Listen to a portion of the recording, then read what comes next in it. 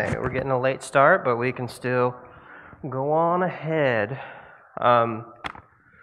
Last couple days, I was in Dallas, Texas.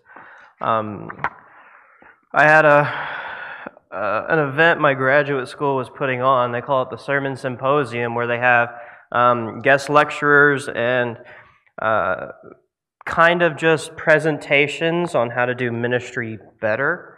And also they ask the graduate students to come along and present certain topics, to present a paper, like you would in a graduate school. And they asked me to come and present a topic, and I said, sure, that's fine. I don't mind at all. And I went, flew out Wednesday, spent an extra day with my family. Thursday, got back into Dallas, and Thursday night, we started the event. Friday, I presented my paper, and if you want it, you can have it. It's an academic paper, so it's not going to be the most interesting thing, but I think I was able to pick a topic that was actually pretty interesting. And I've kind of talked about it recently, but while I'm filling in for this 1 week, I'll start talking about it just a little bit more. The first line of my paper is, what do Luke Skywalker and Moses have in common, right? And it's funny because this is an academic event, and so they really didn't see that coming at all. And I dove into just this basic theory that all stories, all mythologies, all religious stories, all legends, there tends to be this very common story of a hero who goes into the unknown, who combats evil forces, who wins in the end. He has to grow and be transformed, and then he returns home.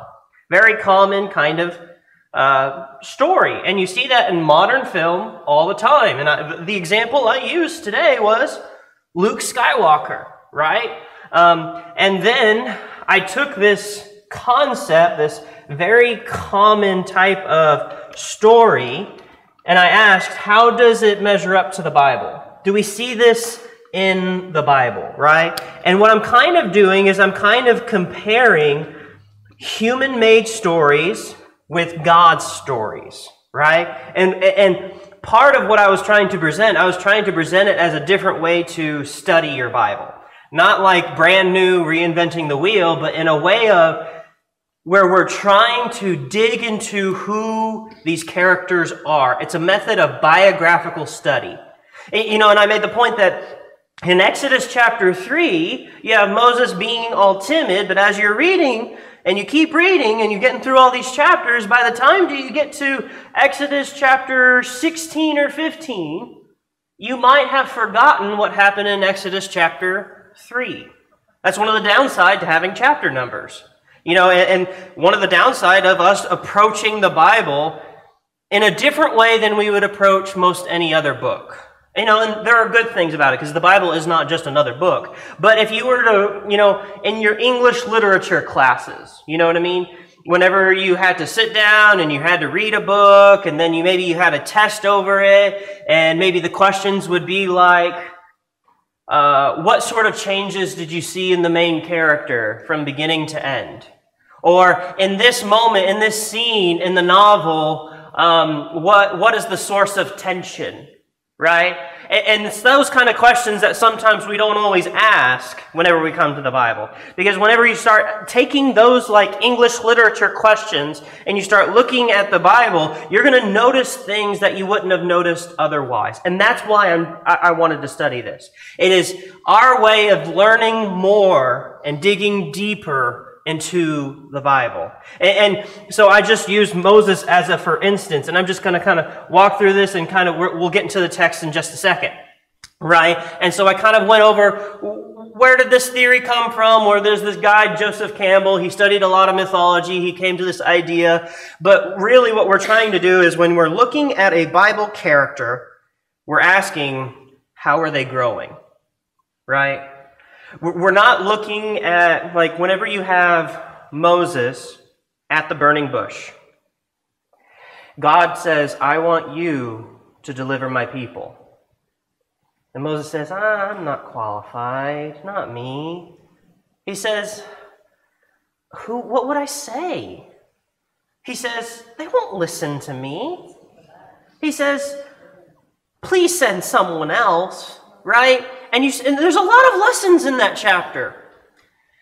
But there's also a lot of lessons when you take that and compare it to other events in Moses' life, right? In that kind of event, you see Moses being so timid, hesitant. You could fast forward to like chapter 5. And in chapter 5, Moses actually went to Pharaoh for the first time, and he said to Pharaoh, hey, let my people go. And Pharaoh said, no, if you guys want such extra time, we're going to make it harder for you. We're not going to give you straw for your bricks. And so he made it even harder on the Israelites. The Israelites get upset. They say, Moses, why did you do that? Moses goes to God and says, God, why did you do that? You see something very similar in that he's doubtful, right? He thinks, oh, I failed. Everything's for nothing. I only made things worse. And you get a sense of who Moses is as a character. And then if you were to fast forward, I think one of the biggest moments in the Exodus, book of Exodus for Moses was at the Red Sea. Whenever they had escaped Egypt, behind them was the Egyptian army chasing them. In front of them was the Red Sea, right? And then you have one of those moments where it looks like they're hopeless. And it looks like you only made things worse, right?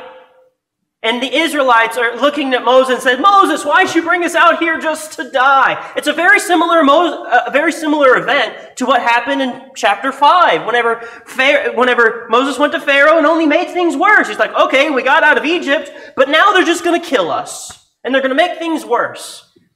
In chapter 5, Moses heard the Israelites' complaints, and he went to God and complained with doubt.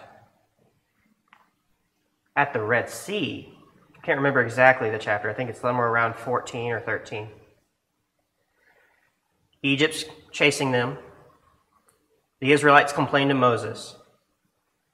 Instead of Moses complaining to God, Moses does something very different. Moses looks at the Israelites and he says, God's going to take care of this. Just be still, be quiet, and wait. Moses goes to God and says, God, what would you like us to do? He kind of looks at God and says, God, how are you going to get me out of this one? That's a big change, isn't it?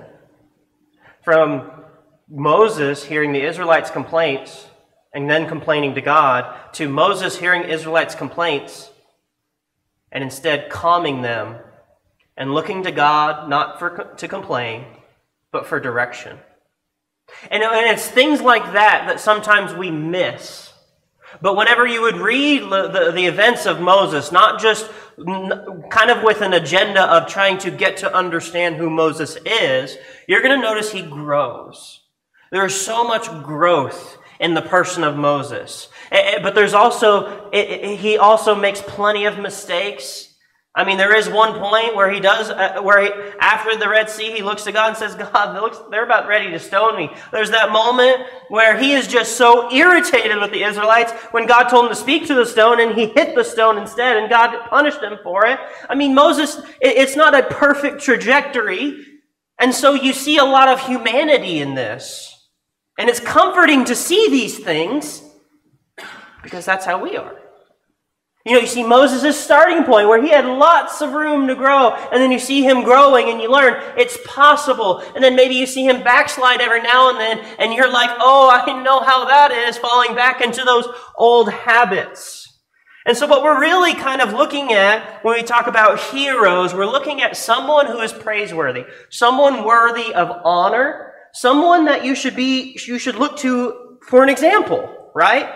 And I think God has his own definition of hero, what a hero is, right?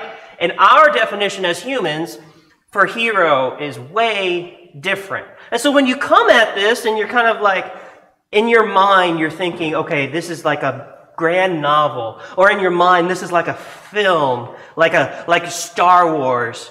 You're going to see big differences and similarities. And you start asking, okay, In your typical movie, what would you see? And how is Moses different? And there are plenty of differences. One of the biggest one is when all that happens, you know how old Moses is? Whenever he delivered the Israelites, how old is Moses? 80. Luke Skywalker was not 80, right? I mean, when's the last time you saw a heroic drama where the hero saves everyone and the main character's 80? I'm not sure I've ever seen a movie kind of like that, you know?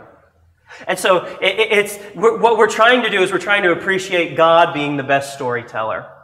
We're trying to appreciate that God knows how to tell stories, and he tells them better, right?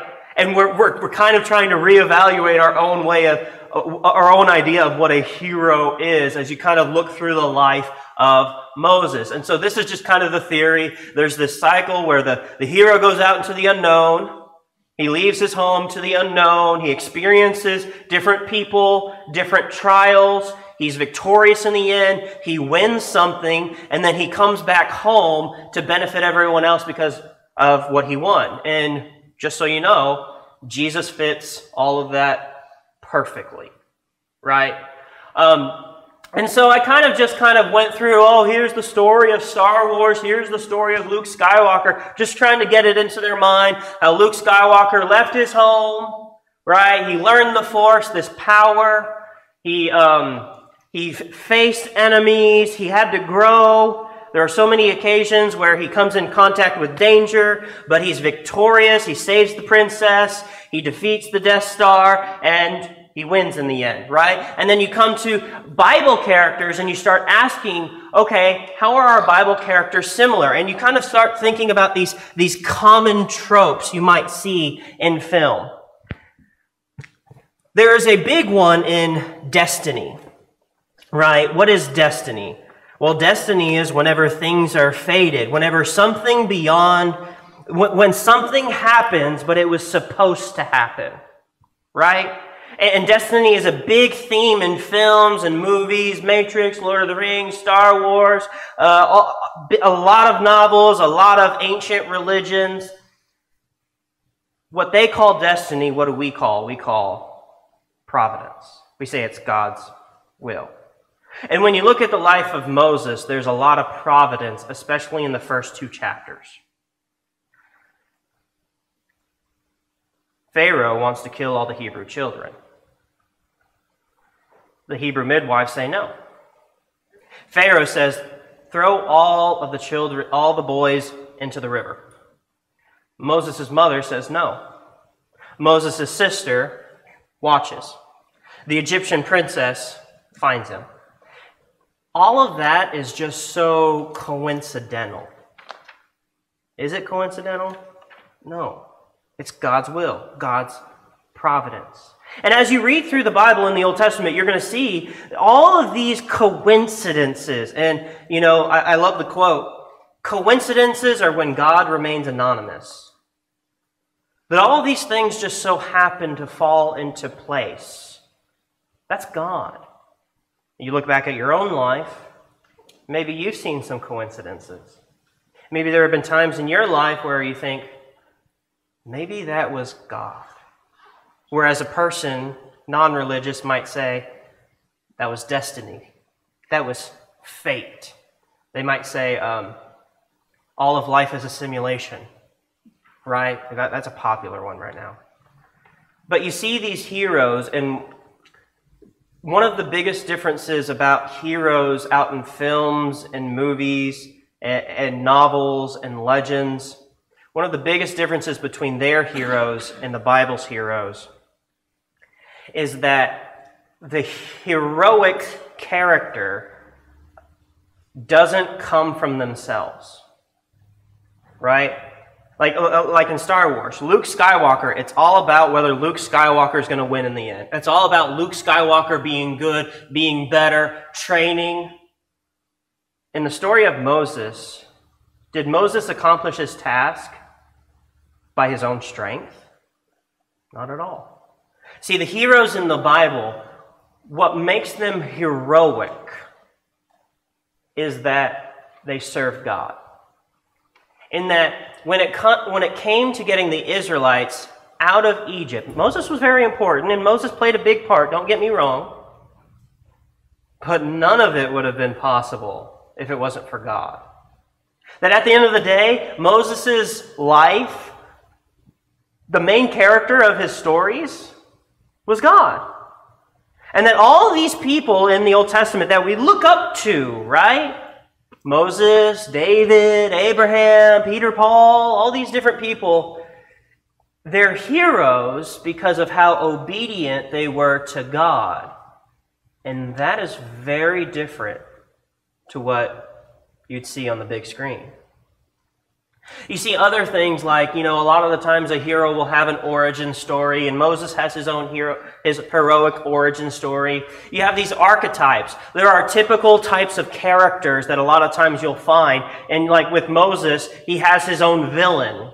That's Pharaoh. And one of the interesting things about the Exodus narrative is that, you start reading and you start seeing Moses grow, and then whenever you hit the plagues, there's a shift in focus. Where no longer are we just focused on Moses. We're now focused a lot on the villain. Exodus focuses a lot on Pharaoh. And as you see kind of Moses increase, Pharaoh starts to decline. And that Pharaoh continues to be just stubborn. And the greater the stakes get, the more stubborn he is, and the more stubborn he is, and the more he refuses. And then sometimes he'll break and he'll say, okay, fine, just kidding. Right? And so Pharaoh and Moses are just this duality. Pharaoh is the shadow of Moses. Pharaoh is everything that Moses is not. And as Moses becomes more, Pharaoh becomes less. To the point that the Egyptian officials said, do we have to do what you're saying? Let's just listen to Moses. We're having all these plagues. I mean, that's a shift in power. Right? And that's really common to see in narratives and novels and films where eventually Pharaoh says, fine, you can go. And then he says, but also bless me. That is a shift in power there. Olivia, I think I saw your hand. I was just going to say that it's a representation of the shift in power, but also a representation of God's influence on the nation. They had strayed away, and then as Moses' influence had taken over in their mentality and their desire for freedom, they were relying more on God, and Pharaoh couldn't control them in that way. Yep. Yeah, you're absolutely right. Pharaoh was losing control of the people with that shift in power. Absolutely. And so whenever you kind of look at Pharaoh, he's the villain, right? He's the enemy. And there's almost this battle of wills between Pharaoh and Moses, right? I counted, they met at least 16 times, maybe 15 times, where Moses came to Pharaoh, and then Pharaoh said no, and then Moses went and did a plague. Pharaoh called him back, and he said, can you get rid of this plague? And Moses said yes. And then repeat, and then repeat, and repeat, and repeat, and repeat, right? So they met around 15, 16 times. They might have met more, but that's what I counted in the Bible. There's this test of will between Moses and Pharaoh, and like I said at the beginning, whenever Moses was called, he was so timid, so hesitant. He said, not me, Lord. I'm not qualified. I can't do this. At the first hint of defeat, Moses went to God and complained and says, why did you do this? Why didn't you finally free them? And yet Moses, he starts going to Pharaoh, and what instead you see now, which is growth, consistency, courage. Moses going to Pharaoh and saying to Pharaoh, do this. Pharaoh is the most powerful guy in the world right now. I mean, he's bossing around the king. He's doing it in a very gentle and humble way, but Pharaoh, with his huge ego, any sort of request made to Pharaoh is a challenge to his authority in his perception. And Pharaoh and Moses knows that, and he's doing it anyway. And it doesn't matter how angry Pharaoh gets, Moses still keeps coming to Pharaoh and saying, let my people go. And there was even one point where Moses looked at Pharaoh and said, Pharaoh, I'm not going to come to you again. This is your last chance.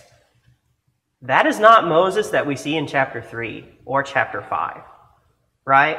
And part of the reason I'm putting all this together in this presentation and kind of doing this study is because you wouldn't notice that if you just go chapter by chapter through Exodus. We have this tendency. You know how when you walk into a room, you forget why you walked into a room?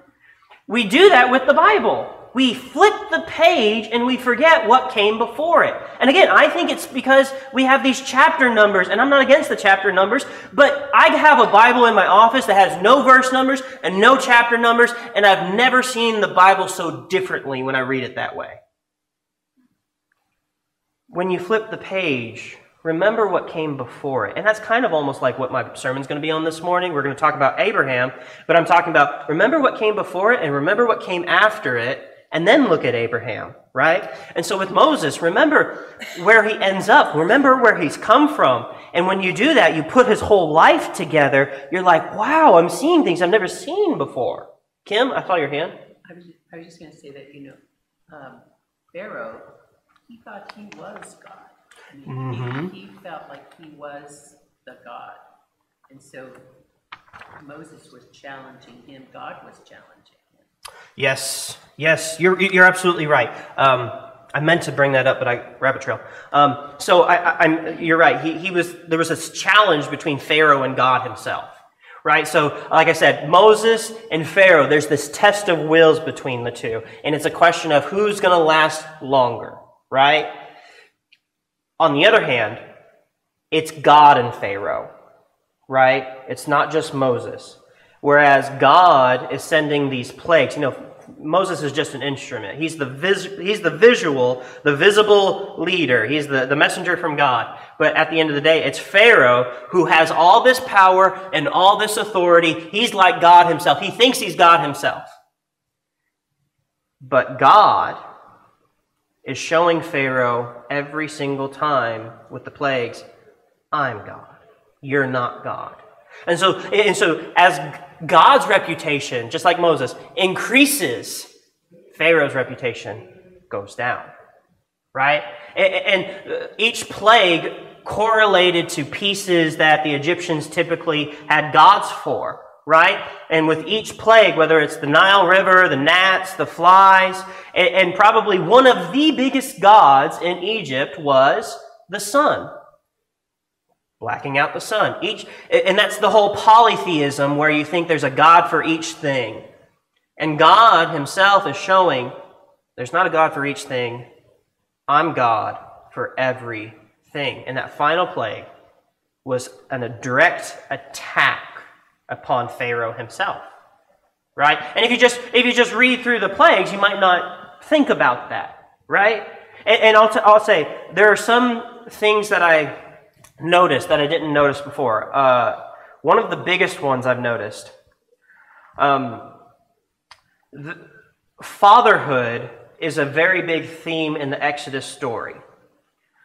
So at the very beginning, you have Moses, who was, he came into the situation where Pharaoh was killing the children.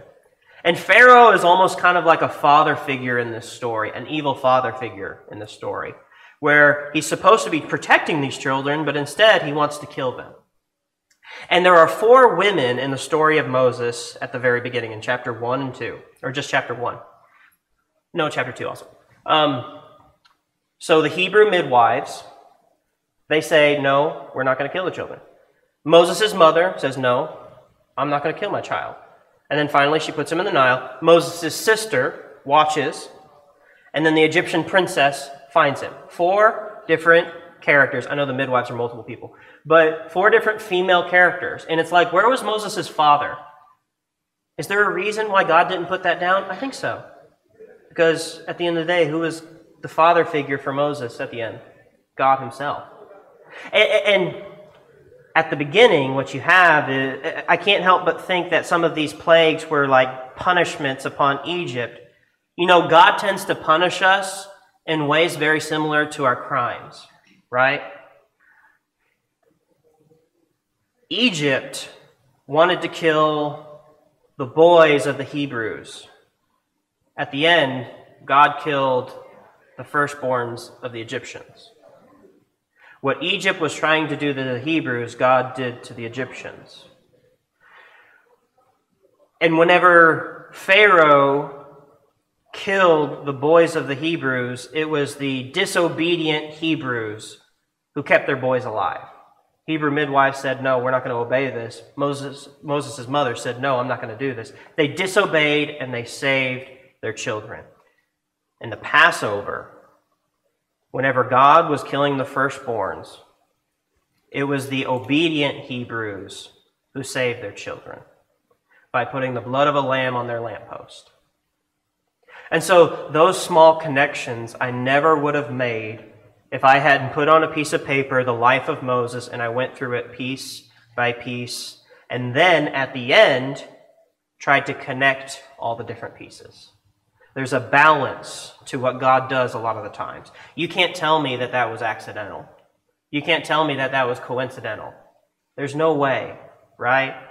And so when we're looking at the concept of fatherhood, so not only did Pharaoh try to kill the boys, at the end, God killed the Egyptian boys. And that was his way of saying, actually, I'm in control of the children. Right? And right after you have the plague, you have the Passover, where God says, I'm going to save your firstborn boy. And then right after, you have a chapter on the consecration of the firstborns. I think that's chapter 13. Where God says, you know those boys that I just saved? I want you to dedicate them to me. He said, when you have a firstborn, I want you to dedicate that boy to me. He says, I will let you take them back if you sacrifice a lamb. It's like God saying, this is my child, but I'll let you borrow him for a price. Right? And that's foreshadowed in the sacrifice of Jesus, right? Whenever he saved us and he redeemed us for a price. So children are a major theme in Exodus, and God's power over those children, God's possession over those children is a big theme. How God saved the boys like Moses. How God had the chance to take back the children, because anytime a child dies, that's actually God just taking back the child. Where he says, I let you borrow him, but I'm taking him back. All children just belong to God. But this is God saying, God letting everyone know, all the children belong to me. I'm just letting you borrow them. And so that's a big theme in Exodus, right? I actually want to go ahead and open up our Bibles and look at a specific part. One part that really appealed to me is Exodus chapter 4, the second half. I don't have it on the screen, so we're just going to open up our Bibles. That's good. We're only halfway there. No, not really. No, I don't want to go through a Bible class without opening our Bible. I know I've been talking about Bible, but I want to read a couple of pieces. So in the story of Moses, he has to go from the world he knows as a shepherd in Midian in the desert. He has to return to Egypt to confront his failure and to do what he tried to do when he was 40, and to lead the Israelites and to save them from slavery. And that transition from the world he's in to back to his old world, or the new world, you could look at it either way, to accomplish God's mission, there are certain steps he takes. So Exodus chapter 4, the first thing, starting in verse 18, the first thing he's going to do is he's going to tell his father-in-law and say, hey, I have to quit my job and I have to go. The next thing he's going to do is he's going to have this little argument with his wife about starting to obey God. Then he's going to meet with Aaron, and then he's going to meet with the Israelites. These are 4 things that he does in order to get to the point where he can accomplish God's mission. Verse 18. Then Moses went back to Jethro, his father-in-law, and said to him, let me return to my own people in Egypt to see if any of them are still alive. Jethro said, go, I wish you well. Now the Lord had said to Moses and Midian, "Go back to Egypt, for all those who wanted to kill you are dead." So Moses took his wife and sons, put them on a donkey, and started back to Egypt, and he took the staff of God in his hand. The Lord said to Moses, "When you return to Egypt, see that you perform before Pharaoh all the wonders I have given you the power to do. But I will harden his heart so that he will not let the people go. Then say to Pharaoh, 'This is what the Lord says, Israel is my firstborn son, and I told you, let my son go so he may worship me. But you refuse to let him go, so I will kill your firstborn son.'" Like I said, big theme in Exodus is fatherhood. Verse 24. At a lodging place on the way, the Lord met Moses and was about to kill him. It's like, what? What happened here? Verse 25. But Zipporah, his wife, took a flint knife, cut off her son's foreskin, and touched Moses' feet with it. "Surely you are a bridegroom of blood to me," she said. So the Lord let him alone. At that time, she said, "bridegroom of blood," referring to circumcision. Verse 27. The Lord said to Aaron, "Go into the wilderness to meet Moses." So he met Moses at the mountain of God and kissed him. Then Moses told Aaron everything the Lord had sent him to say, and also about all the signs he had commanded him to perform. Verse 29. Moses and Aaron brought together all the elders of the Israelites, and Aaron told them everything the Lord had said to Moses. He also performed the signs before them, and they believed. And when they heard that the Lord was concerned about them and had seen their misery, they bowed down and worshipped. So this is the kind of stuff that you would read in Exodus, and you might almost skip over. So this is between Moses getting called and Moses meeting Pharaoh for the first time. And not a lot happens. Like I said, it's 4 short things that just kind of happen in a row. But whenever we're starting to ask about the person of Moses, his character, his life, the trajectory of his path, these are very important moments. This is him after receiving the call and realizing, okay, I got to do this because God's commanding me and he's not really letting me get out of it. And then you get to Pharaoh where he's actually trying to accomplish it, but there's some things he has to do before he can do that. And what do these things have in common? So the first one, he says to his father-in-law, "I got to go." And then the second one, he argues with his wife. His wife seems very upset that he has to circumcise his son. God made Moses sick, and when they circumcised their son, God stopped making him sick. God gave up. God wasn't going to kill him anymore. So what do we take from that? God wanted Moses to circumcise his son.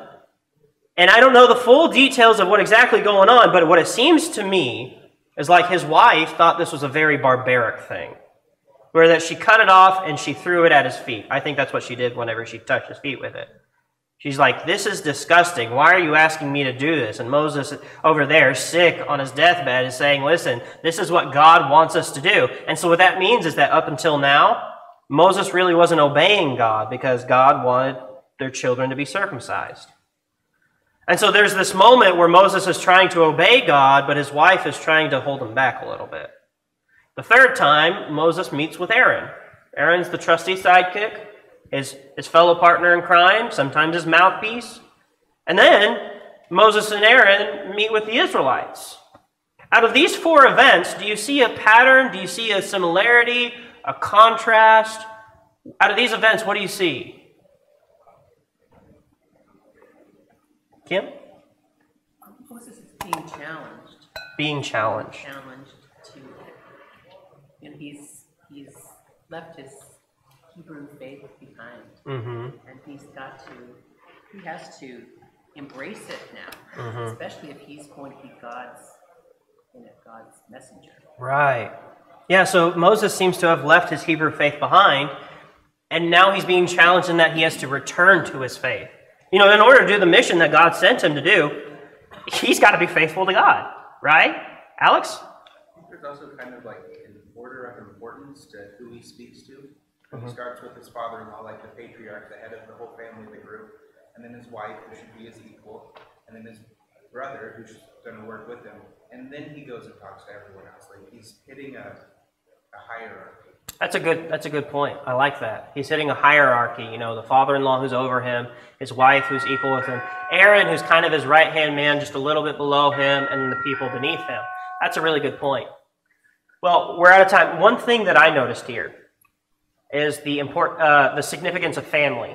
Each four of these are family, right? His father-in-law and his wife. It's interesting because it's almost like he's leaving his old family. His wife's coming with him, but there's a challenge there, right? He says to his father-in-law, not like he's leaving on bad terms, but he's saying, I have to leave you.